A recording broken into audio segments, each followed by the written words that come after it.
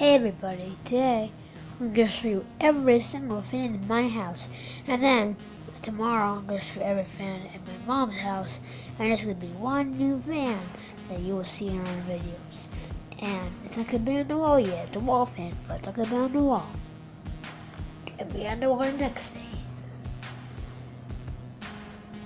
It's not going to be the fan collection, it's going to be all our fans in the house, and then we'll do just the fan collection.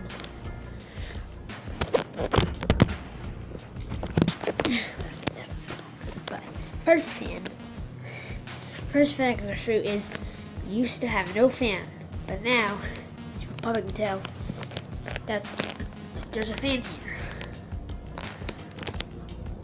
It used to be just the light. I'll show you it. Right.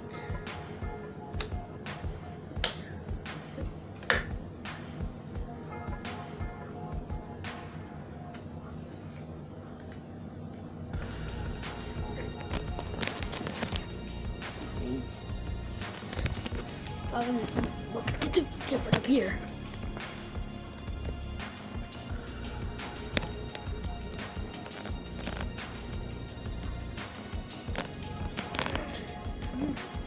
Because here are two strings to it. There this piece.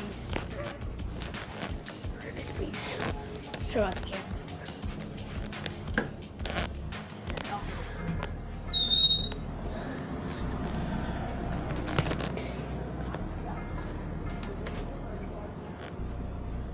And now I'm gonna show my brother's fan. Here it is. Turn on. It's a pretty big fan tower.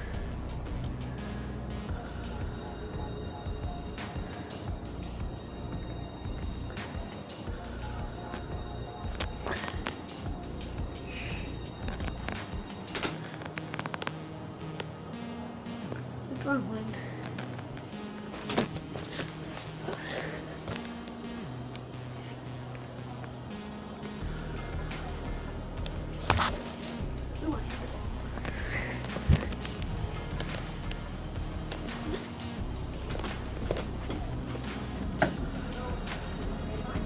Now, I'll show my dad's fan. Here it is.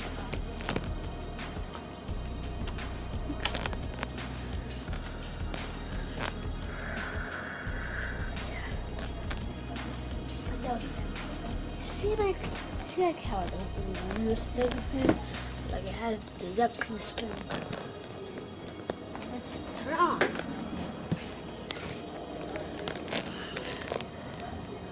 The Fred Bros a lot one.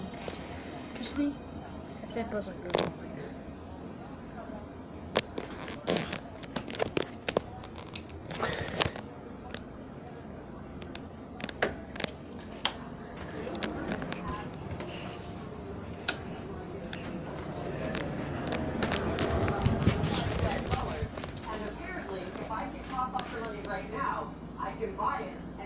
And the last fan, the second last fan is over here.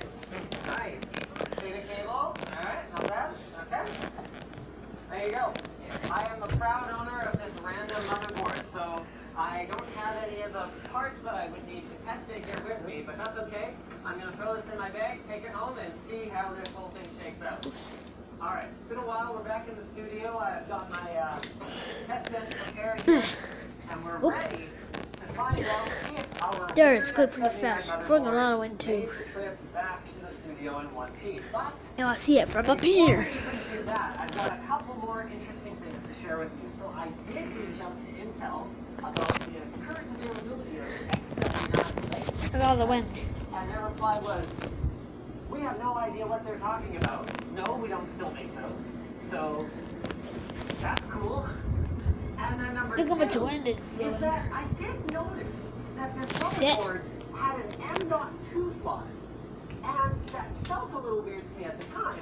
But it wasn't until I Googled it and I found this link to our forum that says NVMe support is not included in the BIOS of X79 boards. Oh, it did. Blah, blah, blah, etc., etc. Basically not a thing. And Naturally, the last in fan, addition to this is my backpack. I don't know how I got here, but All this good stuff. Let's see what works with this thing. it's in my backpack. First one is Here. naturally Here it is. has to be off this It's my chip second that we fan. and have a look at what's down. Pretty new, right? Interesting. See this? The Big Mouse, Minnie Mouse. We've got a couple Oh, of and we got the custom half plastic room. seams on here, so you keep the heatsink from wobbling. So let's drop this off my room. Go. Just turn off the lights and run as fast as you can before the monsters get you. Dead and or recycled boards, and repurposing them does appear to hold some water, especially in light of that information from Intel. So I don't know why they wouldn't just be upfront about that, but Yeah. one thing that So, is if you like this video, please subscribe. Oh, fan stopping. The way his hand stops. LGA 2011 sockets. With that said, I also don't know for certain that it's new. That's not something we'll be able to evaluate though, because we do know that this is a demo unit board.